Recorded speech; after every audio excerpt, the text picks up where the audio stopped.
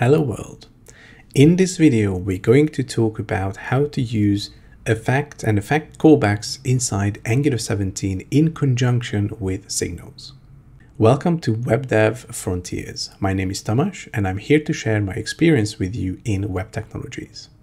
As I said in the introduction, we're going to take a look at how effect callbacks work in conjunction with signals, and in light of that, I put together a very simple example on how to use signals.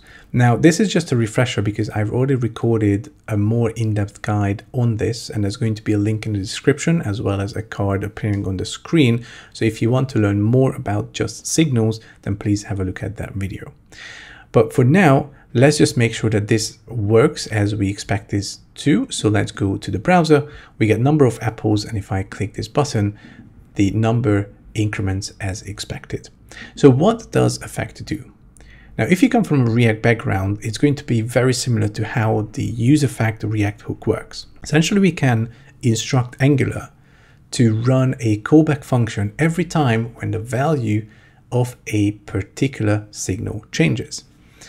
The one caveat that you need to remember is that we can only add that inside the constructor. So we need to create a constructor, and inside the constructor, we can now call this effect, which will also import from @angular/core, and then we can specify a callback function here, and we're just going to say console.log and say that the apple signal value changed. And so every time when the signal value changes, this message will be logged to the console. Plus, because it's inside the constructor, the very first time when this particular component gets mounted, it will also run this particular statement or this effect callback function. So if I go back to the browser, notice inside my DevTools, I already see the message apple signal value changed. And with the effect, we can basically keep track of every single signal that got changed. So if you have multiple signals, it doesn't matter which one changes, you will get the effect to execute. Now, probably you're thinking, well, what if I only want to run an effect if a certain signal value changes, but not run the effect if some other signal value changes? The solution to that is to specify the untracked function. So we just need to call untracked, and we need to specify the signal that we do not wish to track. So for example, we could say untracked this.count apples. And in this case, we get apple signal value changed, but then as it keeps on changing, we no longer get that particular message in our console. Okay, so you can use untracked to specify which signal values you don't want to track, i.e. you don't want the effect to run for them. Now in this video, we're going to put together an example which will allow us to change between a light and a dark theme, because one of the very specific use cases that is also specified inside the Angular docs for using the effect callback is to sync up data with local storage. And of course, if you have a dark theme and a light theme selector, it's very likely that once a user picks either the light or the dark theme, you save that into local storage. And so we're going to be using signals in conjunction with local storage to make sure that if someone selects the dark theme, it's going to be stored inside local storage. Plus, it's going to also update the signal so that the theme will automatically change to the dark theme. And that's why you can see that I already created a component called theme. So we're going to come here, just enable the template, and we will need to write the code for this template. Now you can see I have an if control flow here, which says if the theme signal is equal to light, then show a button where the text is dark theme. If, of course, we have the dark theme, then show a button that has the text light theme, and they both call the change theme method from this class when someone clicks the button itself. But of course, that's not written because that is what we're going to be putting together right now. So let's start off by putting together the change theme class method. So change theme. This is going to be a relatively simple one first, but then it's going to get a little bit more complicated because we're going to add some more logic to it. But essentially what we want to do here is use a signal where we store the value of the theme, And then if it's light, set it to dark. If it's dark, set it to light. So we also need to set up a signal. Let's call the theme.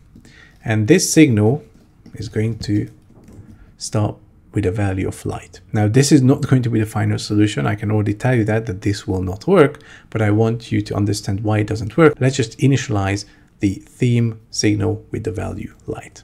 And inside change theme, we're going to now be able to say this.theme.set, and then just make sure that if it's light, we set it to dark. If it's dark, we set it to light. Okay, and this is it.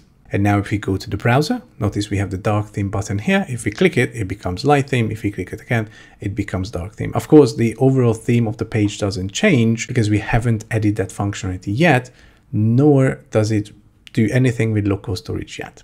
So let's take a look at how to do that. Inside a constructor in the theme component, we're going to be using the renderer, and we're also going to be accessing the DOM using the document here. And what we want to do is effectively make sure that we store the theme in local storage.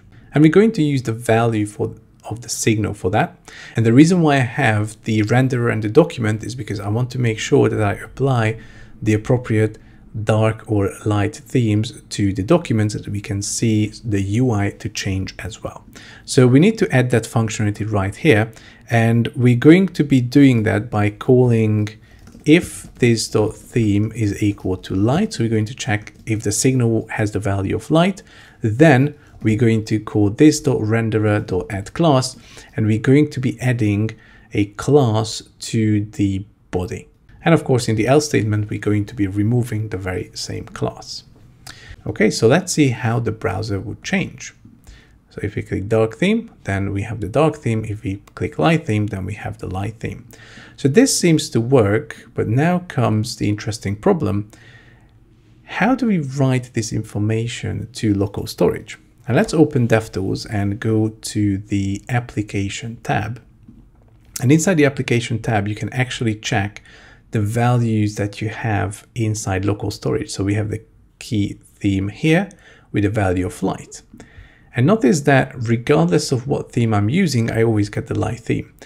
And the reason for this is because, remember, when the application starts, we just set the value of the key inside local storage to be light.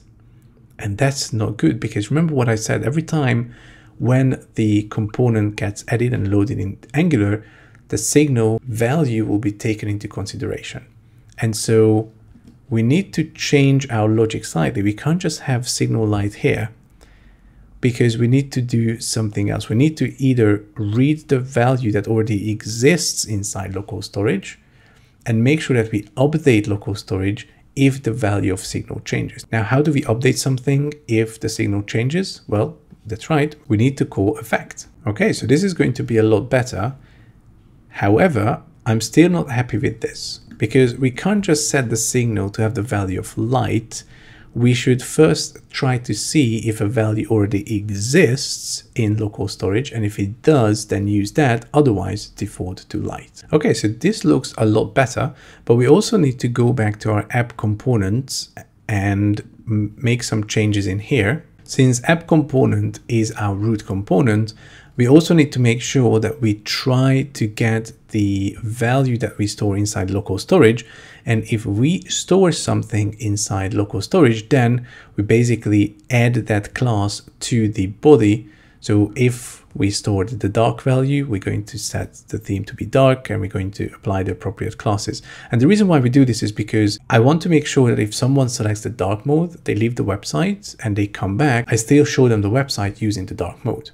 Now, of course, if they clear their local storage, or if they clear their cache and cookies and everything else inside the browser, I will lose access to this. So you're probably better off storing this in a database of some sort. But for this sample demo, we're just going to store this in local storage. And I want to make sure if I select the dark theme, and if I refresh the page, I'm still presenting the dark theme back to the user. And now putting all of this together, let's see what happens. So let's just refresh the page. We get theme light, and we get the option to switch to dark theme. So if I hit this button now, notice that the theme now changes to dark.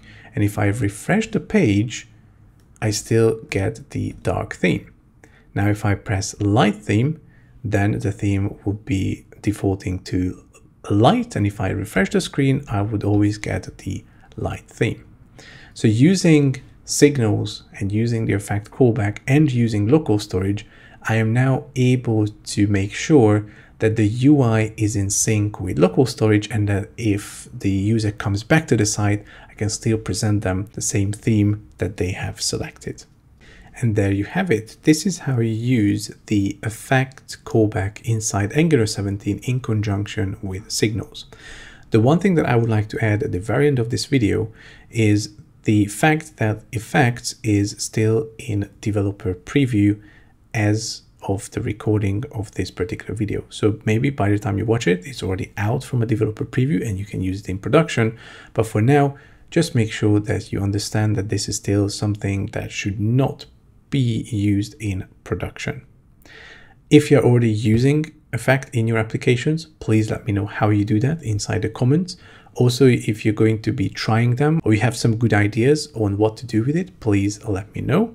And if you like the video, please give it a thumbs up. Also, do subscribe because more such content will be coming up. Thank you for watching, and I'll look forward to seeing you in the next one.